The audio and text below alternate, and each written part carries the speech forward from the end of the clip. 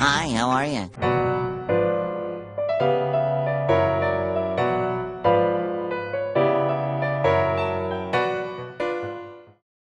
Animation in America has an image problem. While animation as a medium provides nearly unlimited freedom with regards to what can be portrayed on screen, it is widely viewed by general audiences, at least in the West, as a genre. And with that assumption comes expectations about what exactly animation should and shouldn't be. And to understand what exactly it was that Shrek did, we first need to understand the history of the medium. Got to get back to the past. The American public's general perception of animation can be traced, in part, back to the long-held and rarely challenged theatrical dominance of Walt Disney Animation Studios, as well as the situation from which they emerged in the early 20th century. While numerous techniques for creating the illusion of motion with drawings had existed long before the advent of cinema in the late 1800s, film animation did not develop until the first decade of the 20th century. These animated cartoons quickly became popular, though it was not until Walt Disney's 1928 short film Steamboat Willie, which synced animation to sound, that the so-called Golden Age of animation began. Lasting until the 1960s, the Golden Age saw Disney's shorts appearing alongside those of its competitors, namely Warner Brothers, MGM, Paramount, and Universal. These animated shorts were shown in theaters, as the television would not become widely available in ordinary households until the 1950s. During this period, Walt Disney Studios also branched out into feature-length animation, stunning the world with the release of Snow White and the Seven Dwarfs in 1937, which to this day remains the highest-grossing animated film of all time when adjusting for inflation. Now, at this time, animation was not perceived as a children's medium, but its highly comic, absurdist, and slapstick-heavy nature would leave a mark on the psyche of the American public. As the television became commonplace in American homes throughout the 1950s, and animated cartoons became available in many American households, the desire to go see animated shorts in theaters dwindled. Taking advantage of this, Walt Disney Studios shifted its focus to producing feature-length theatrical animated films, quickly establishing itself as the dominant force in the market, while the other studios would primarily produce television cartoons, most of which were aimed at younger audiences. Disney would enjoy nearly 4 decades of virtual monopoly over theatrical American animation, lasting from the late 30s until the early to mid-80s.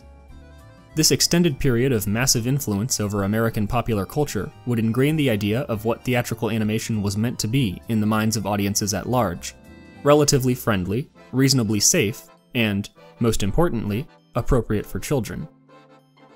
While many Disney films would touch on darker subject matter, they studiously maintained the family-friendly image of their brand, and during this time period, the Disney brand effectively was American animation, at least in terms of feature-length films.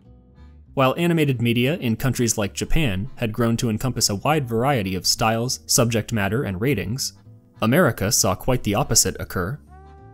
Now, don't get me wrong, many of Disney's works from this time period are good, and some are even great. But the problem is that this monopoly led to a lack of variety. As the animation process required specialized personnel and equipment, the field was very difficult and expensive for newcomers to break into. While Ralph Bakshi made flawed but admirable attempts to prove to American audiences that animation could exist beyond the Disney mold, and Martin Rosen's masterful adaptations of 2 of Richard Adams' novels saw critical success, as far as the general public was concerned, animation remained something intended for kids, and hardly a field in which to push any kind of boundaries. Enter Don Bluth. Having been inspired by Disney's earliest classics, Bluth briefly worked for the studio in the mid-50s, before returning full-time in 1971, working his way up the animation hierarchy only to become disappointed with the direction the company was heading in. The flashpoint came when working on the adaptation of The Fox and the Hound. Bluth and several others felt that the character of Chief needed to die to properly generate tension between Todd and Copper, while director Art Stevens believed that it was too off-brand for a Disney movie to feature the death of a main non-villain character. This, combined with other disagreements that occurred over the course of the film's tortured production, would lead Bluth and several like-minded animators to defect from Disney and form their own studio in 1979. After producing an animated short to secure investors, they set about animating their studio's feature-length debut, an adaptation of Robert C. O'Brien's novel Mrs. Frisby and the Rats of Nim, which had already been passed over by Disney for being too dark. The Secret of Nim premiered in 1982 to critical praise and modest commercial success. The movie's dark subject matter, portrayals of violence and death, exquisite animation, and lack of the then ubiquitous musical numbers made it stand out markedly against its contemporaries, drawing the attention of Steven Spielberg, who would support Bluth in his next animated endeavor, An American Tail. Grossing more than $100 million on a minuscule budget, An American Tail challenged the long-held notion that Disney reigned supreme over the landscape of American animation. And while Disney itself had begun to branch out in its theatrical offerings, giving audiences two darker, non-musical features in The Black Cauldron and The Great Mouse Detective, both had failed to win significant box office success, with the former actually jeopardizing the financial status of the entire studio. But it was not until 1988 that Disney and their upstart competitors truly went head-to-head at the box office, with the dueling releases of Oliver and Company and The Land Before Time. And though Disney's film would end up grossing more money in the long run, Bluth's entry earned nearly twice as much revenue in its opening weekend, and went on to have much greater cultural staying power. In response to this challenge to their animation hegemony, Disney did exactly what they should have done. They innovated, bringing in new voices, ideas, and influences, expanding the boundaries of what exactly brand-friendly meant amidst a changing landscape. The result was what is now known as the Disney Renaissance, the critically acclaimed and commercially successful run of 10 films released between 1989 and 1999, beginning with The Little Mermaid and ending with Tarzan. And while many of these films can still be considered relatively on-brand, being musicals based on fairy tales or literary classics, the studio certainly expanded their reach, drawing on stories from around the world and refusing to shy from including darker subject matter that only 2 decades before would have been nearly unthinkable. Ironic. In the meantime, Don Bluth's production company had unfortunately floundered, almost as if their desire to see the horizons of Western animation expand had been fulfilled at the cost of the quality of their own films. While 1989's All Dogs Go to Heaven still holds a lot of charm, and continued to push boundaries with its portrayals of hell, violence, murder, and drug use, subsequent entries into their filmography failed to live up to the level of their prior work. Bluth's only big hit post-All Dogs, 1997's Anastasia, was essentially a Disney movie in all but name, a mythologized, musical account of a European princess story. Bluth would go on to produce one more theatrically released animated film, 2000's Titan A.E., and while the film did follow in the Bluth tradition of boundary pushing, giving us a gritty, action-oriented science fiction story, it unfortunately bombed at the box office. But while Bluth himself may not have seen much success post-1989, his influence had spread far beyond his former competitors at Disney, leading to a renaissance of competition across the breadth of Western theatrical animation.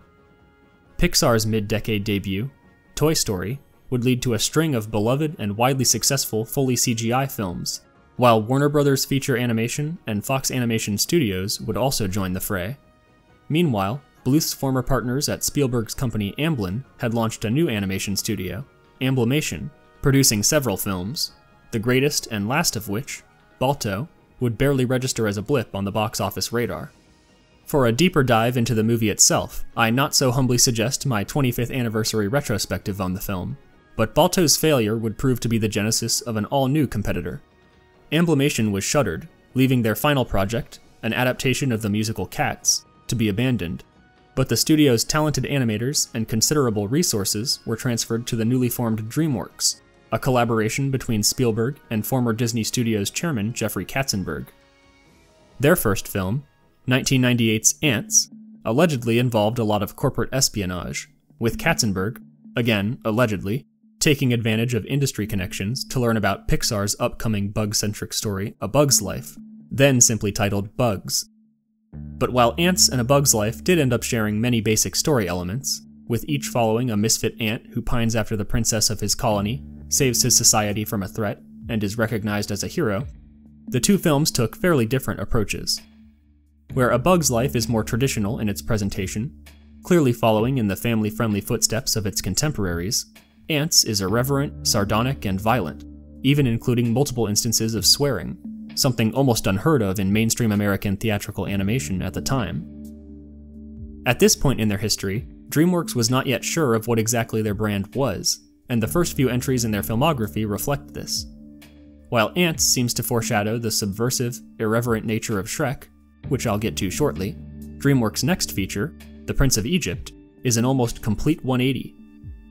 The Prince of Egypt is a grandiose musical inspired by the biblical story of Exodus, and, in addition to probably being DreamWorks' best animated feature, it follows heavily in the mold of the Disney Renaissance. But their next movie, The Road to El Dorado, which released only 2 years later, is a lighthearted and occasionally surprisingly raunchy musical adventure comedy, and its follow-up is Chicken Run, the delightfully British Aardman co-produced stop-motion parody of The Great Escape.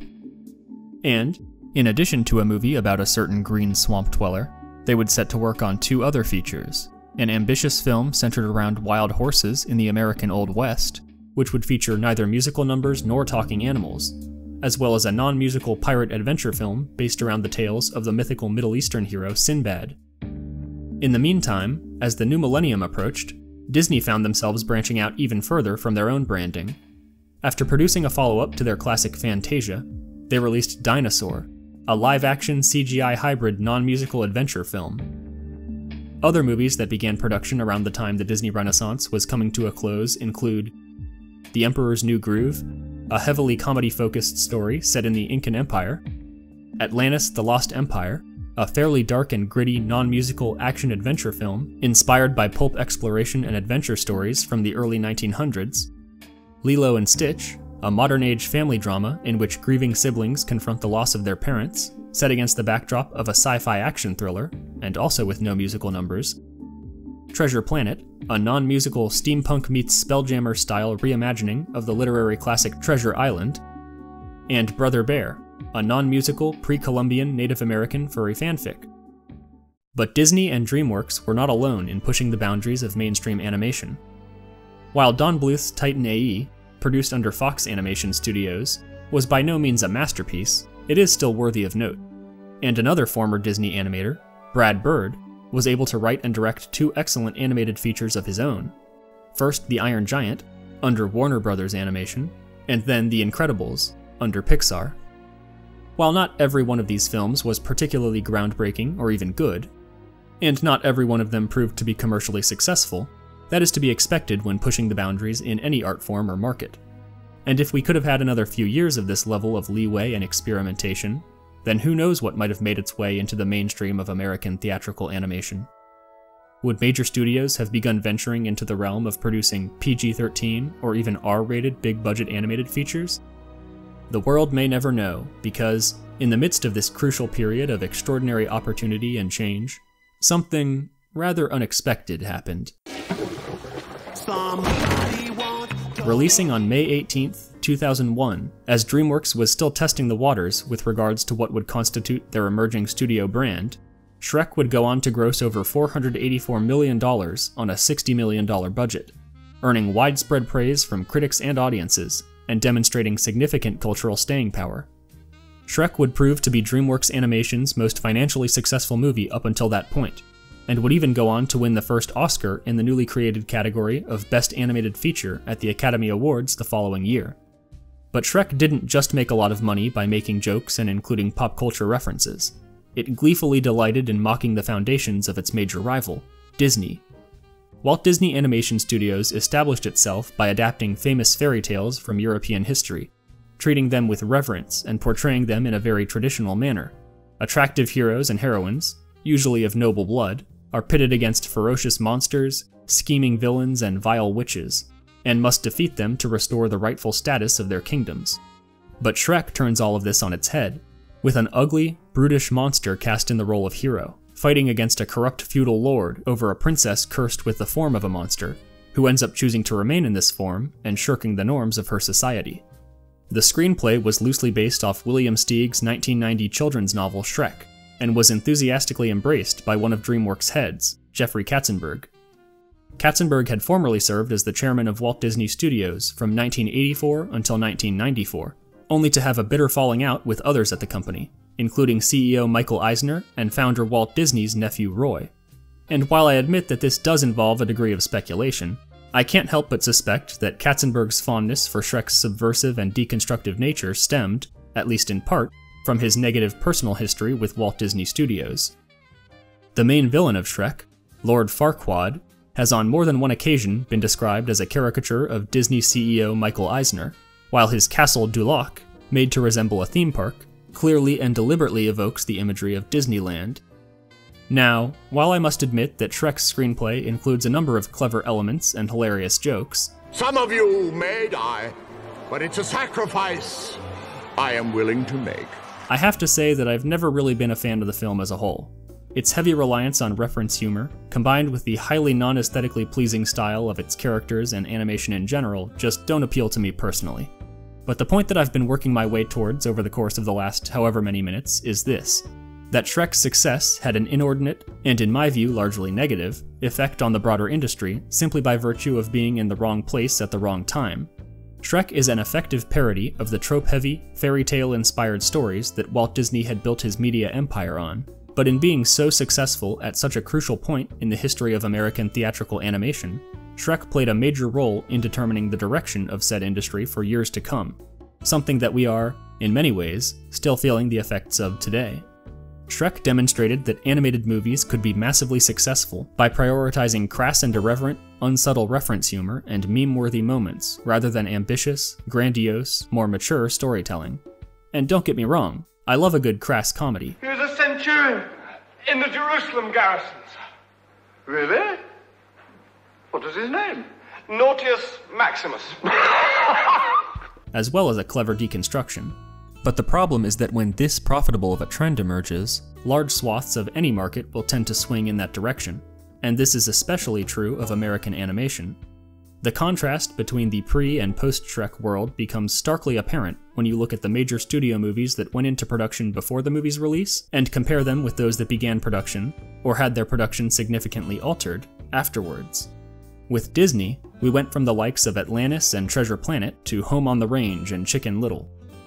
DreamWorks quickly abandoned its period of experimentation, leaving behind The Prince of Egypt, Spirit, and Sinbad in favor of 3 Shrek sequels, 4 Madagascar movies, Shark Tale, Over the Hedge, and B-Movie. Don Bluth Studios, Fox Animation, and Warner Brothers all became financially unviable, and were quickly replaced by the likes of Blue Sky, Sony, and, worst of all, Illumination. Blue Sky's comparatively dark and mature 2002 debut Ice Age was followed by a much more childish sequel 4 years later. And Sony spent years producing these before giving us something as good as Spider-Verse. Meanwhile, Illumination's use of cheap animation techniques, combined with their increasing willingness to pander to the lowest common denominator in their writing, has allowed them to churn out movie after movie at a fraction of what their competitors spend. This isn't to say that every animated movie that began production after Shrek has been bad, or even that every major studio film has fallen into these same categories. After all, movies like Bolt, Zootopia, Kung Fu Panda, and How to Train Your Dragon are all above average, and encompass a variety of styles. And I'll admit right here to finding a lot of Madagascar 2 funny in spite of the movie's numerous faults. There is no sacrifice greater than someone else. No! Medic! But the problem is that this shift in the market kneecapped American animation's potential to move beyond its prior family-friendly constraints. After all, why would a studio bother to take risks when they could just make The Boss Baby and comfortably earn $500 million? While studios like Laika and Ireland's Cartoon Saloon struggle to break even at the box office for daring to challenge the prevailing orthodoxy, Illumination can pump out Despicable Me sequels and spin-offs, and rake in billions of dollars in box office earnings and merchandise revenue, perpetuating the prevalence of these types of movies. Sure, the occasional masterpiece does manage to emerge from the mix, but for every Fantastic Mr. Fox, we get 20 Madagascar or Minions clones that individually rake in dozens of times what it earns. I completely understand that, at the end of the day, the movie industry is just that, an industry. They need to earn money to operate, and one of the easiest ways to do so is to cater to popular trends. But the problem is that, when ignoring the art portion of the art-profit balance, you rarely create anything truly spectacular. I also understand that within the field of animation, there will always be a demand for entertainment made for children, seeing as they make up a large share of the market. It would just be nice if we could get a little more variety within the medium, because, at least for the foreseeable future, I don't see much changing in that regard. While technological innovations and options for internet distribution and monetization are making it easier for independent animators to produce and share their works, we probably won't see much boundary pushing in the realm of mainstream American theatrical animation anytime soon. And for that, we largely have one ogre to blame.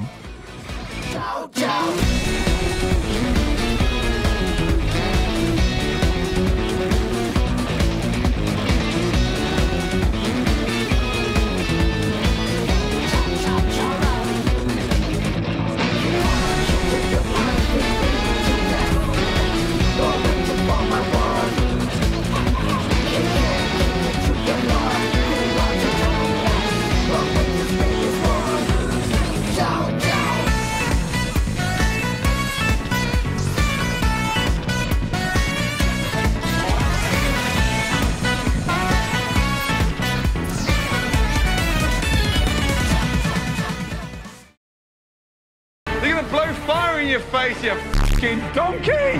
Where's the lamb sauce?